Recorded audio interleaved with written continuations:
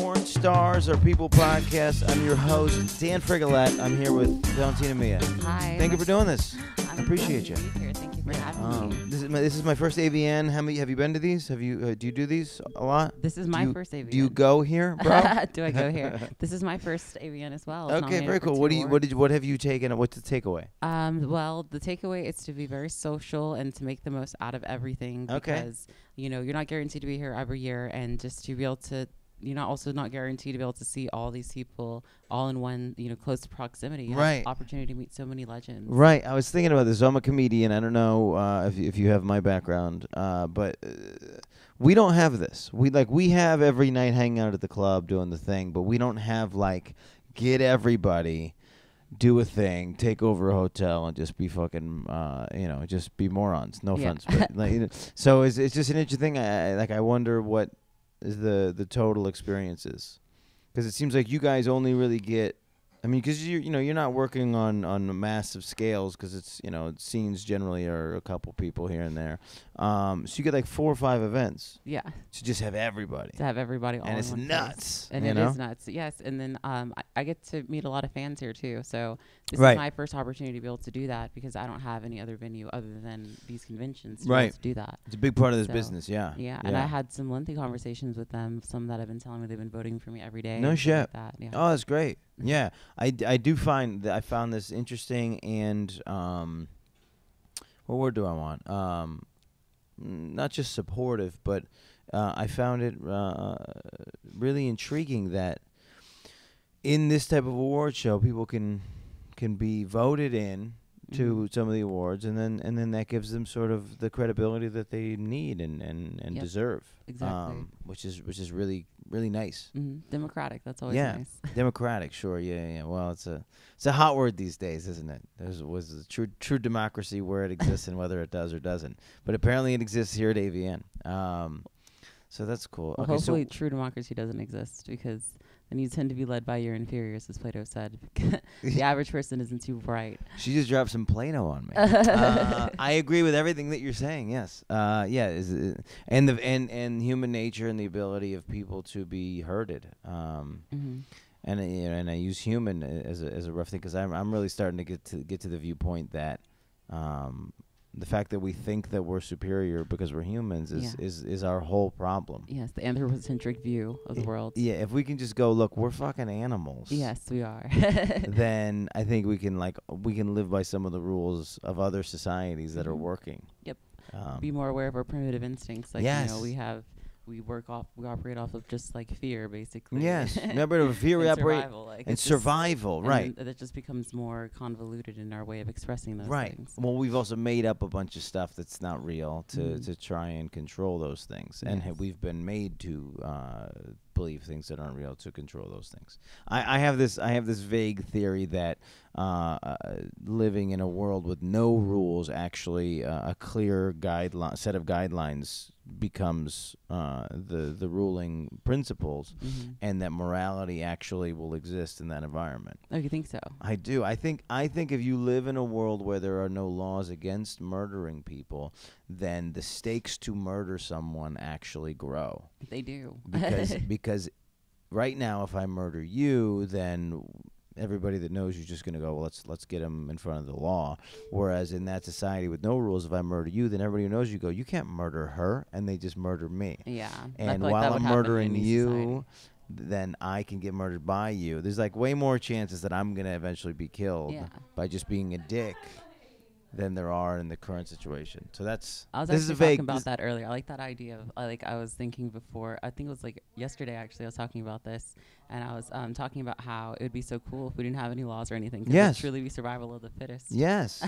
It wouldn't even have to be survival of the fittest, because for some reason I think humanity would prevail, and I think we would put ourselves in a position where we are not just going to let chaos take over. It's sort of like there becomes more order. It might turn back into sort of like tribing up and all these sorts of things. Yeah. But I was in South Africa and I found that there are people that are. I mean, there's massive poverty and there will always be crime with poverty. But there are people that are robbing people, and the response now to people that are not in poverty is to just basically let it happen, and not even to them. They're letting it happen to other people. I witnessed someone get robbed and no one even tried to stop it. Wow. Well, you'd be surprised it happens here too. Yeah. Yeah. People look the other way because they think someone else is going to call the police or someone else is going to deal with the problem. Yeah, we think somebody else is going to. Instead, we're going to put our phones on and try to get followers off of the YouTube strand. Yeah. I saw someone I think like died on a Snapchat. No like shit. This dude grabbed him, pushed him in the air, and then like slammed him down, and it seemed like his neck broke. Yeah. And he fell into the ground, and his body was completely still. He went limp. He got knocked out. And everyone was like, "Ooh, oh, world star, like, world star." It's like, this person's like probably dead. No, he's this guy won't be able to walk anymore. Yeah, that's so I do feel that could be. But I mean, we're so far beyond that. So it's fun to theorize, but we'll never get to play with that theory. I think that sort of like state of war sort of place. I think that eventually we'd come into having leadership. I think that's. So then we get back to the same place that we're at. We had just develop another social contract. And we create our own government because we want to be able to secure our liberties that we have because they're so precious. Right. Yeah, and you got to have some sort of arbiter to make sure people don't violate those rights. Yes. Well, for the other reason, because what you said that what was Plato's exact quote?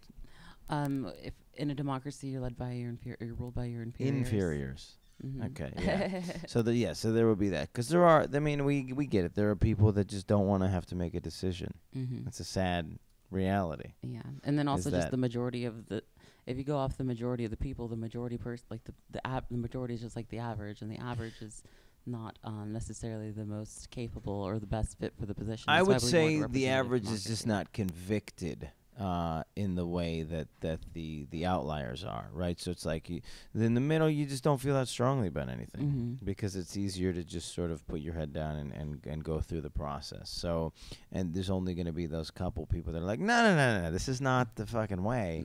And so, so I guess that's all like how politics works here in America. You have for sure. People who not just in America. Well, I haven't been to I haven't lived in other countries. Yeah. So I can just speak for sure. And yeah, that's how I feel like it is here. It's just like the few people who care about doing things get those things done one way or another. And they try. Sleeps. Well, it depends, right? Because so then you still run into the same problem, right? So you have two sides. You have two convicted sides. You have a side that's for and a side that it's against, and it does come down to the drive and the power and all the things of who gets swallowed and who prevails. Yeah. And it's just sometimes it's just a matter of time. With certain policies as to who's going to prevail, and or the fact or how long it takes to get to the what is considered just. So what are your causes then? What are you convicted about? I am very convicted about transgender issues. Okay. Because being transgender, that really hits home for me. Sure. And I think now is especially the time to initiate those conversations and also be a part of those conversations in the first place. Whenever people are over here asking me questions about my gender identity and my sexuality and whether or not I get surgeries or whatever, right. These sorts of questions that people may not even be concerned, may not even be aware of whether these questions are even appropriate in the first place, and then also even just how to pose those questions. And I think that that's an important thing for me. And I've actually done some volunteer work, and I was actually a organizer for Equality Texas. In Texas, it's a nonprofit organization that worked to advance liberation of LGBTQ people in Texas. And essentially what I did is basically went to 600 doors every week discussing with conservatives the different the lack of protections for the LGBT community in Texas. Yes. Including in Texas, it's completely legal to be able to fire someone or evict someone or deny them services simply because of their sexual orientation or gender identity. Interesting. Yeah, we find that there are a lot of laws that are sort of in place for some other agenda, and that they're still kind of hanging around on the books sometimes. And then we're like, well, we got to figure this thing out. And until they get challenged, it becomes a problem. Let me ask you this, because this is what I've found. it seems that there are only two sides to this the surgery discussion, and the two sides are let whoever do whatever they want, and the other side is I am a bigot. And that's what they've grouped you into. Because I wanted to have a more open conversation, and I've tried to have it with people in this industry, outside of this industry. And what happens is if you say maybe surgery isn't the solution, then how that sounds is I don't want anyone to have sexual freedom. Yeah. So there's a very clear middle area that is not being discussed, and I find that that's problematic. Because what do you think that middle area is? Well, the middle area is to dismiss the discussion because you yourself don't feel that way never gets to the heart of the issue. Mm-hmm. Because not every person that wants to transition or that feels that they are in this position with their sexuality might want surgery to be the only other option. There might be another, there might be another option. The other option might be, dissolving gender as a whole, and being comfortable as a society with, if you say that you're a woman, then that has nothing to do with what we've done in a medical facility. Mm-hmm. So I think that's not that that's the healthier place, but I think that's the place of clarity. Yes. Is that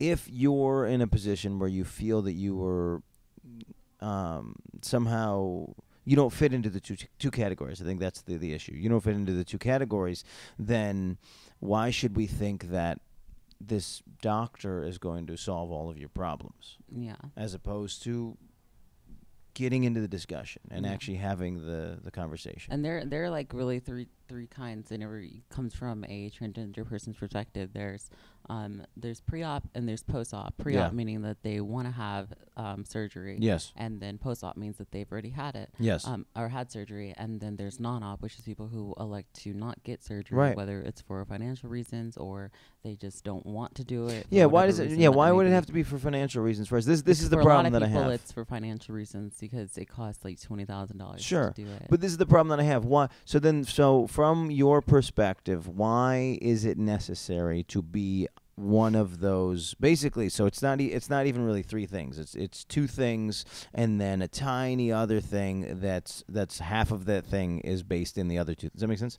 So it's like 2.5 things, because you're saying it's a small percentage of people. Is people who decided they don't want it. Right, at all. For one reason or another, whatever that reason may be. And so let's remove financial then, so that we can actually. That includes financial, because that is a reason why some people don't want it. It's because they can't afford it, and they don't want it because they can't afford it. But for this discussion, let's remove financial, because because that's, for me, that's just pre-op extended. I can see how you could think of it like that. Well, I'm just saying for this discussion, so we don't muddy the third category, which is non-op. Okay. So from your perspective, does non-op hold up in the same as as post-op and pre-op? In my personal perspective, I value it all the same. I don't think that what is between my legs decides my gender. I know that I'm a woman, irrespective of what is between my legs. But as a personally for me, I'm pre-op because I do want to get surgery. Yes. And as far as other people's decision, it's their bodies. Yes. So I'm not here to govern whether or not they're transgender or not because of what they want to do. Sure. So, but then that's the part of the discussion that becomes difficult, because as I don't feel this way. I don't have this emotion, so I can't speak on behalf of it, I think is what we're doing. Well, I guess I could ask you hypothetically, how would you feel if you looked in the mirror and saw that you had a vagina every day? Like, you know what I mean? It's just the same thing. It's just like, how would you feel about that? And that's kind of if you can get an idea of how that would feel for someone else, then that would give you a sense of what it's like. So my disconnect, and this is sort of like, again, I also contemplate how if we don't have laws, then nobody kills anybody. So this is like, I've gone to the sort of the 6 or 7 levels above. My disconnect is this idea that if the two categories that don't fit the person that's feeling this way exist, then wouldn't it be problematic to try to then jump into one of the two categories, as opposed to say that, no, my category is a category and my category needs to be recognized? But what category do you think would extend beyond like non-op or post-op or pre-op? Well, being born male, being born female, and being comfortable there. The third then category is being not comfortable there. So then we're trying to jump into one of the other two genders that we weren't assigned at birth. I'm getting kind of confused now. That's where I'm at. This is why the discussion gets confused. So if you're acknowledging that trans is a third category of person, a person you said it's as if I look in the mirror and I have a vagina and I'm not comfortable with that. Okay. Why should I trust It's not a third category though. An outsider. I would say it's a second category. There's two. There's cisgender and then there's transgender. Sure. So fair. there's two. But yeah. And so if you're cisgender means that you identify as the same gender that you were assigned at birth, and transgender means you just but those are identify two as things. A gender that is different from the one that you were assigned at birth. Right. Okay. Fair. Okay. So if we break it that way, which then can allow for a spectrum too.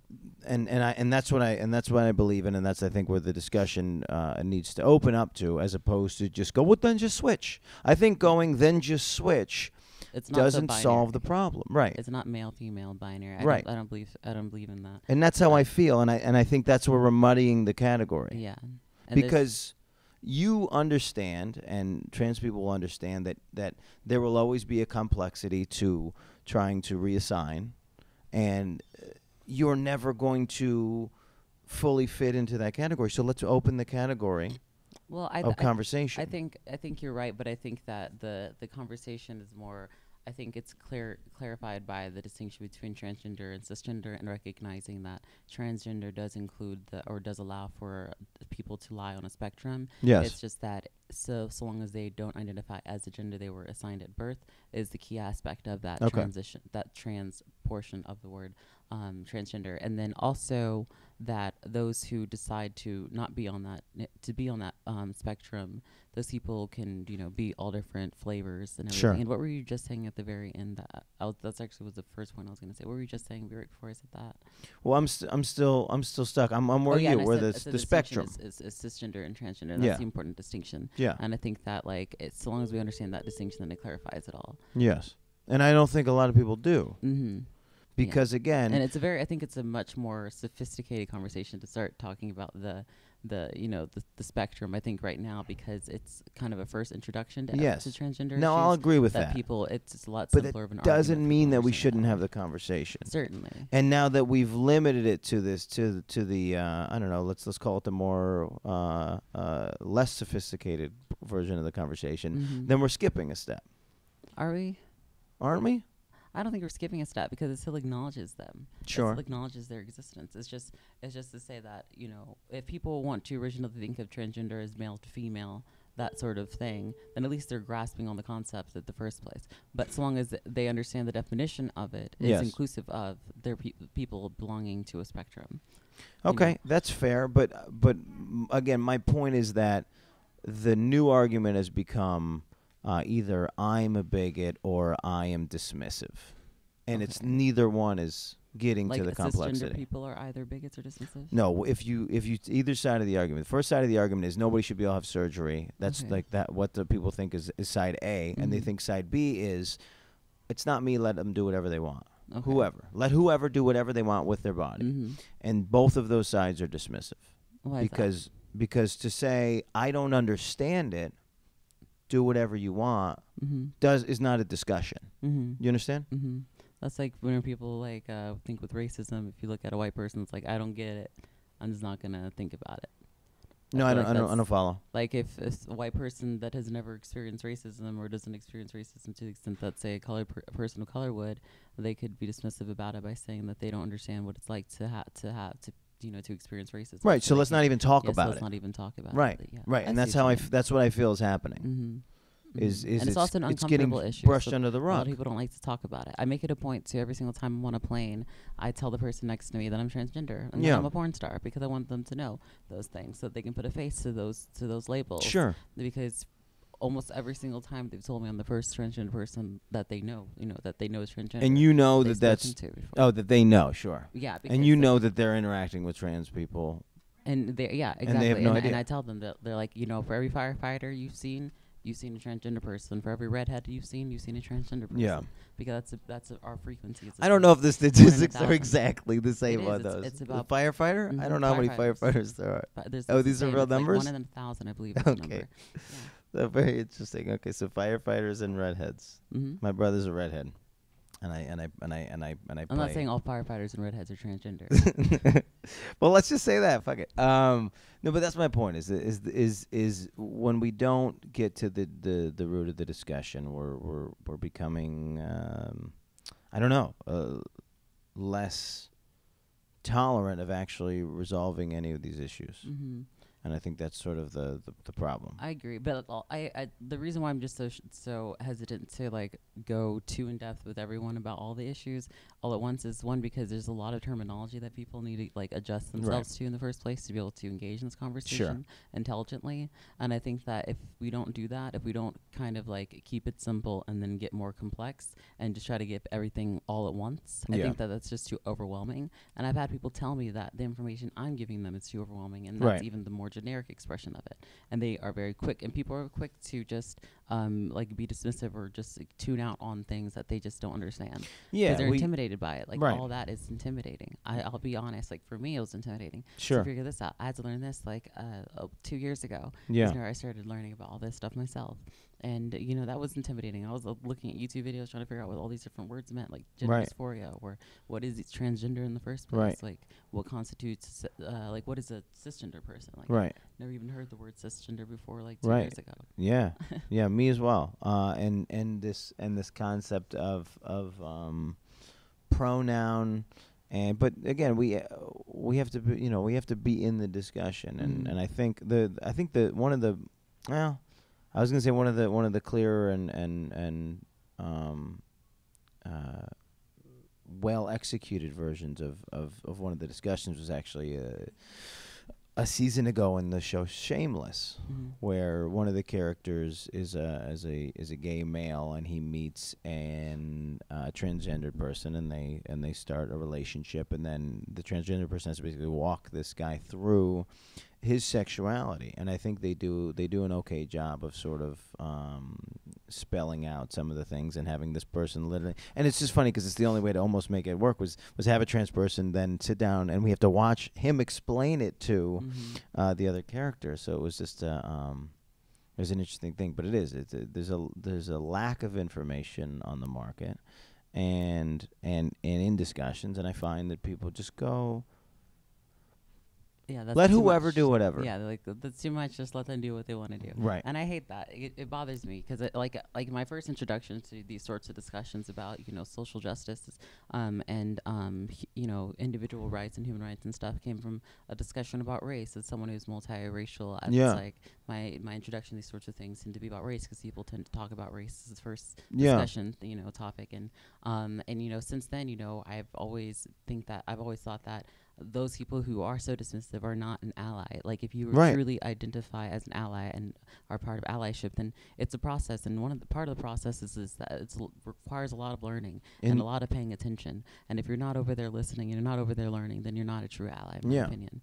And you're just as bad as everyone else who's against us because you're not doing anything for us. And this is how I feel. And that's why as a curious person, as a person who's trying to gather information to be in the conversation, I've been grouped into the opposite side of the argument that I feel, because it is a complex, and we've created this as two sides. And so I wasn't comfortable being shoved into the side where they were like, well then if you don't think that the surgery and the thing and that they should be able to do, and everybody should be able to do what they want and everybody should, it's their body, then you don't like gay people and you don't like trans people and it's like, well, that's not at all how I feel. And it's like, so I felt, overwhelmed in those types of conversations. So I think it is important to be clear that this is a more complex conversation, and we're just I'm confused. So do you disagree that people should be able to do? No, my concern, my question, my curiosity comes from sort of what you were saying, which is post-op, pre-op, and no-op, and my concern is is to have enough of a discussion about the feelings of no op. And again, that's why I'm trying to I'm just taking financial out for a second, because I want to have the conversation of people that want to have the conversation of should we just dissolve the concept of gender as a whole, and it having nothing to do with a body part, and having to do with who humans are and who we are in our soul. So that's the hardest, like that's the furthest part of the spectrum of the conversation. And I'm having trouble getting there. You're like in volume like 4 right now. Right, and I'm having trouble getting there. Yeah, because you're just trying to jump right into that. And I think that's not going to ever work if you're trying to be practical with it. I think that sounds like a utopian society. Right. I want no laws, no genders, kill, fuck, do it, I'll fucking kill whoever you want. Yeah. You know what I mean? And there's a morality to that. You're scaring me. So I didn't mean to put those two together, especially considering this issue and that people have been killed over sexual issues for forever. But but the morality of humanity that we're missing. Yeah. So it is what you pointing out intelligently, that there is a complex.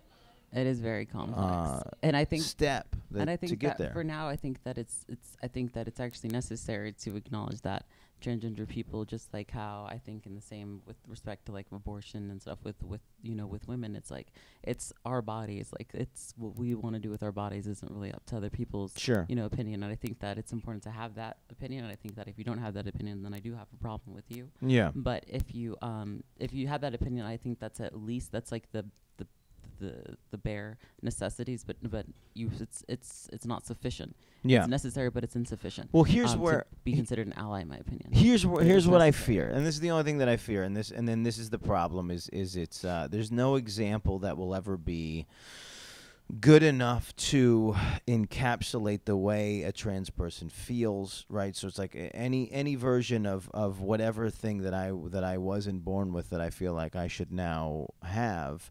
I fear that once we start opening the doors, that is, let everyone do whatever they want with their body, that we're going outside of sexuality, and we're going into a position where... I'm talking about transgender people and their bodies. And I'm seeking a specific issue. No, you are.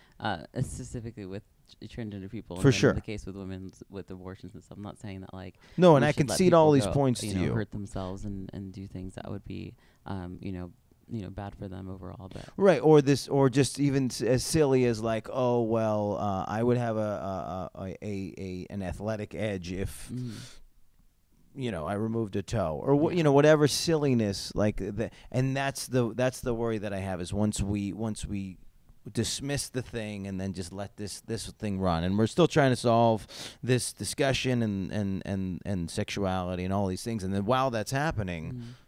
Yeah, but I'm also thinking that I don't see a world where a lot of people are doing a whole lot of weird things to themselves, like sewing on a fifth arm or third arm or something like that. Well, there's still the debate. What's the impulse to do that? There's the debate. There's a debate of whether or not you would be more aerodynamically sound and better if you amputated both your legs and then became an Olympic runner. I mean, we've had these debates in the past, and there is a reality that we have gotten to a technological standpoint where, then there are definitely people at Comic-Con that if they could cut off their arm and put a robotic arm on, they would do that. So like, if they can afford to do it, then I don't see why not. Okay.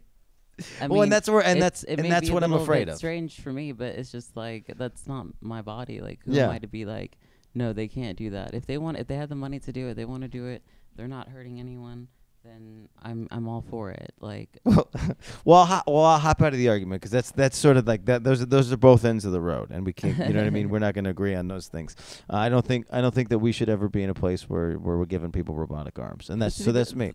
Coming from the lawless, anarchic type of person over here, right. We should just have no laws and stuff. But don't fucking have robotic arms. I mean, I gotta say. I think you're just scared they're gonna like attack you with a robot. No, I'm not. No, that's not the issue. But so dead there. So AVN, this is you said this is your first. It's my first. What have you I don't know, what have you partaken in Vegas outside of AVN, outside of introducing yourself as a trans porn star to every person you meet on the airplane? On the airplane. What are you doing to like maintain sanity, just like have a balance in your life? see, edibles. Okay, yeah, fuck yeah. Okay, let me ask you this, since you're very knowledgeable on all the things. So there's a shaky line, I thought, on the legality of marijuana in Las Vegas. Last time I was here, is it? Can I go? Is there a dispensary that I can go to in Vegas now? Are we fully legal? There's one that I walk to every day. Okay, so fully legal. I was okay. Very cool. Very cool. And then how do you find the product here versus other places? Oh, good. Is it on par? Good stuff. Yeah. It's on par. It's a little dry. Yeah. But drier than I'm used to. Yeah. Because I'm more of a blunt person. Yeah. So Well, it's also it's a very, I didn't realize, this is my first time being in Vegas in winter, and I was looking at the temperatures, and I was like, okay, and I tried to dress accordingly. But it is a cold, brisk place in the winter, because it is so dry. Yeah. It is. And my whole face is chapped, basically. I had to oil my body. Yeah.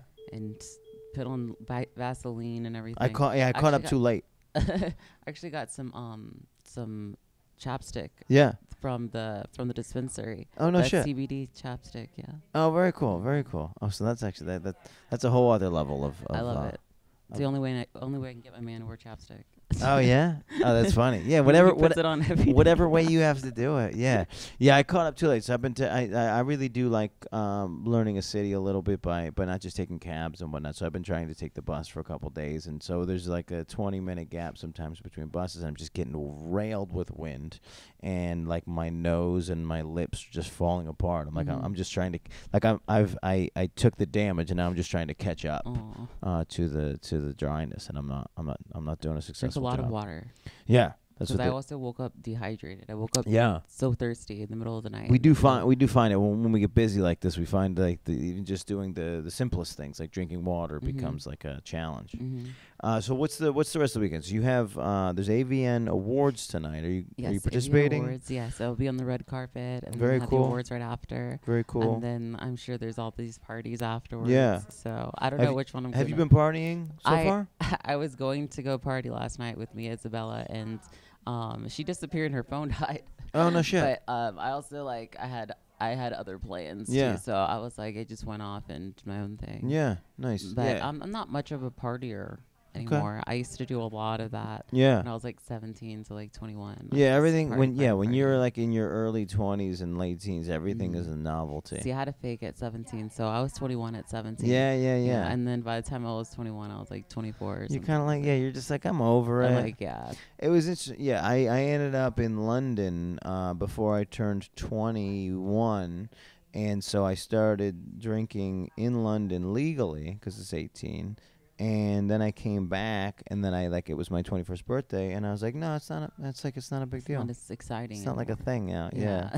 My 21st birthday, though, I went blackout drunk. Oh, yeah, you have to. It was at a bar. Oh, I still on did campus, that. And this dude was there. He was a friend of mine. He was a very popular dude. So a lot of people kept walking through the bar, and it was like, oh, Derek, finished your birthday. And it's like my birthday, too. So they got me birthday shots, too. Oh, yeah.